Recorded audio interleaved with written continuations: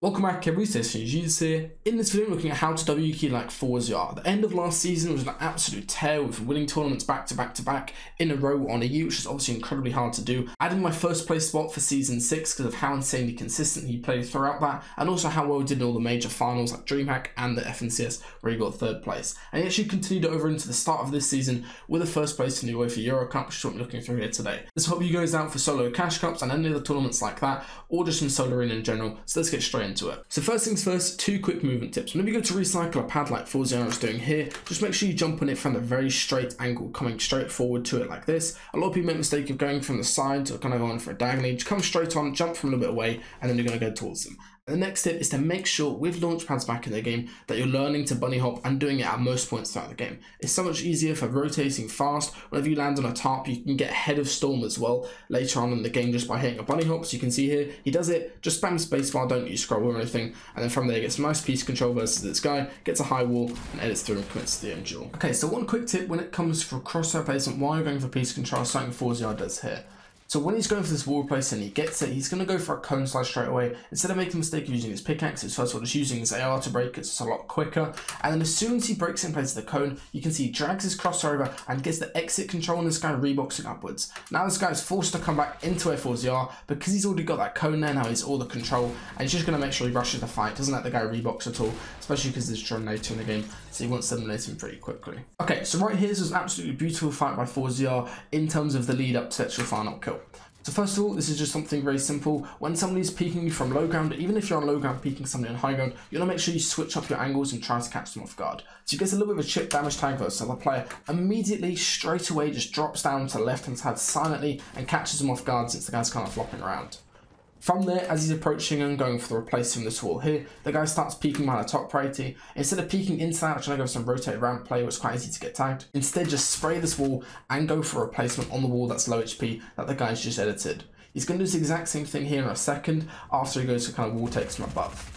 These are probably the best wall takes you can do, just no risk involved in them unless you get hit with like a really dangerous peek. But he just basically approaches from above, goes to those wall replaces, and then finally here, after he's made the guy and pressured the guy enough where he's not healed up fully, then he commits down onto the wall replace just like this, and he's perfectly ready for what the guy's counterplay is going to do.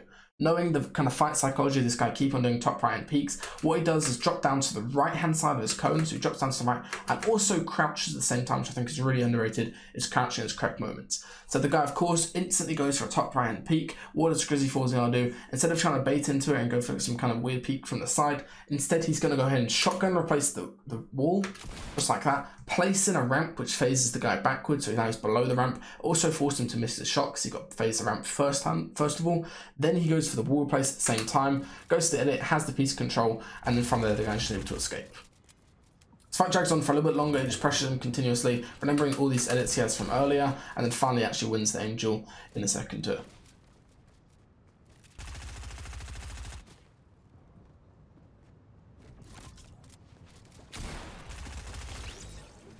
Okay, so this is something I talked about in my previous How to W key videos, just how to make sure you've got yourself in a good position to take a smart fight, which is like 4-0 does really well in these tournaments where it's kind of closed and obviously the players that you're fighting a little better. So it's always just sitting on the edge of the zone. He knows that he's got white heals in case he gets into a storm fight, and he's also trying to make sure he gets into a position where he's able to get damage before the fight starts. You never want to start a fight versus another good player where you don't have the upper hand advantage. So he hides behind the tree, make sure he right and peeks into a nice little chip damage to open the fight. Now he knows he's got a little bit of advantage, how he doesn't want to lose that advantage, so he's going to approach very cautiously and wait for this other player to make a mistake kind of when they're reboxing. Doesn't immediately drop down right there, instead goes and approaches from above very safely like this. You can see how many different types of builds that he places around him to make sure he's covered off from this guy, going for some kind of counterplay immediately, especially considering he's got a gold spaz. Now here, finally goes for a right hand peek very safely. Just like one small mistake, the guy reboxing too many times, he catches him off guard with a close wall, right hand peeks into it to get a little bit more chip damage, and then from here he's just going to play very patiently and make sure he doesn't rush into one of these peaks. Gets a crack, waits for the guy to make the mistake again of running away, kind of panicking because he's in a storm fight without whites, and then 4-0 gets some really nice upgrades and loot before endgame. So one thing that 4-0 actually started doing at the end of last season that not a lot of players were doing beforehand is actually going for these periodic plays the whole time during mid-game fights in trios and also during moving zones, which will show in a second here. So the general idea is he goes for a periodic play just like this, so you can see he's going to turn around and make sure his walls are periodic, so just like that, and he's going to run forward because he's the lowest ping player and hold the wall while his teammates spray for him. So he gets the wall just like there, comes forward again, gets the wall replaced, and then instantly gets that kill. The thing is, a pre-edit is you don't have to wait for that extra delay where you have to edit, wait for it to confirm, and then go for the shot. You can instantly shoot somebody just like that. He gets the knock, and this is the one downside with pre-edits. Is in solos, it's quite easy to die if you don't be able to reset them like he's not able to here. However, if you're fighting with the Tros and you get that initial knock, you should be completely chilling afterwards if you're all playing together. You can also see him actually doing pre-edits again during the moving zone here in a second here. He goes for this massive pre-edit on his wall in a second. Yeah, I can play this wall. I played in my wall. Make sure they're coming everything. Now they go for the break, get that wall replaced from across, and again, should instant knock on this other player who's caught completely off guard. It is really strong. Obviously, does take a lot of practice, since this is one of the top tier teams, and they've only just been able to master it just recently. So one thing that Noah really does that not a lot of other players do is he never gives up a single bit of damage when he's got that upper hand and he's approaching the box. So in this fight versus Noah, for example, you can see here, Noah's never really able to actually get some counter damage in or even tries to go for a play for a long period of time. He's just constantly pressuring, making sure he's going for different things. You can see there, he's hitting the floor, getting the cone on top, going for the wall place, and then as soon as Noah tries to go for some kind of counter play to get some damage in, so he can have a little bit of a breather and actually go for some heals, FourZR is just instantly ready. He's been watching exactly what Noah is doing while he's approaching from the box, and again, just constant pressure as he's approaching the box. He never really hops on the wall and instantly starts double swinging it. Instead, he's always pressuring his AR, using it as a long range pickaxe, you can see here, to not take any risks, and eventually Noah just reboxes and then dies to a third party. It's just a really good example of something you guys can put into your own gameplay, just because of the fact that it's so useful to not take damage while you're approaching a fight. This is just a small build fight tip that I recommend you guys doing. When you get ramped off like this, what FourZR does is actually build 2 walls, edit this one wall that's towards where the other ramp is, get the cone on top, and then immediately go for the angle shot where he approaches from above, goes to edit, and if this guy didn't place this floor right here, he's got a free kill just lined up, just because he caught the guy off guard. The guy's still focused on this original box where FourZR was, while meanwhile he's popped up from above, and you can see this guy's completely caught off guard by it. So this right here is an absolutely picture perfect setup by FourZR. He's approaching from above, he's going to go ahead and try to replace, baits out this guy's instant reaction, and then gets the stare in, and while this guy's kind of worried about the stare, what does FourZR do? Instead of pressuring the same wall, trying to go for a shot from the same angle, instead he pressures from a different side, this weakness that he immediately spots on top.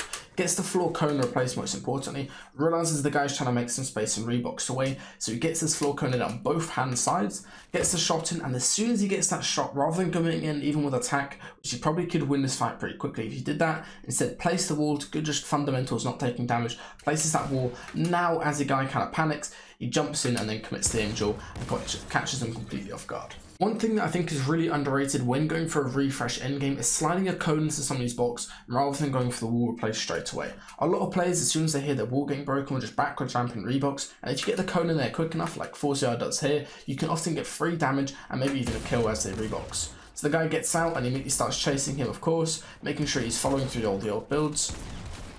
Now he commits in and remembers that this is floor here from earlier, the guy reboxes towards it, and again, as he drops down as well, you can see he doesn't actually go for the wall play straight away, he goes for the cone slide, which makes it really uncomfortable for this other player. Now they're forced to panic and come out towards them, and FourZR commits into the box and gets the refresh. It's a really good tactic that actually works during the majority of games, and also works during trios as well. Okay, so in this next storm fight, there's a couple of really nice things that FourZR does. First of all, just the extended cone from below to catch the guy off. Basically, you just look to the top hand side of the floor, just anywhere on this north hand side here, and you're able to get that cone up, and it basically stops the guy from healing and forces him to rebox downwards, which is where FourZR can approach again with that control. Another nice thing I noticed was him trying to do this bait out play where he just kind of baits the exploit into the box, trying to see if the guy's going to go for a mistake and try to pre-fire pump him as he jumps in, and at that point FourZR will just fly through the wall because the guy was broken up his shotgun. Again, goes for one of those replaces with his shotgun and gets the cone slide in again, so you can see he's getting that cone control, making the guy really uncomfortable, and again, just trying to force out a small mistake from him. And at this point, with the cone in the box, with the guy reboxing, kind of panicking in the storm, he instead just decides to hold a really tight right-hand peek. This is a really OP angle, as you can see here. This other player can literally see nothing of FourZR, can barely get a bit of damage on him, and he's able to just completely hold a right peek and spray through there and get the kill. Alright, that's all for this video. I hope you guys enjoyed it. Make sure to leave a like if you enjoyed, and also subscribe if you enjoyed the content, and let me know down below in the comment section which pros you want to see in this video. I'm probably going to be doing most of the players from different cash cups that do well on different regions, so let me know if there's any players in specific you want me to look over and analyze their gameplay for you guys to learn from.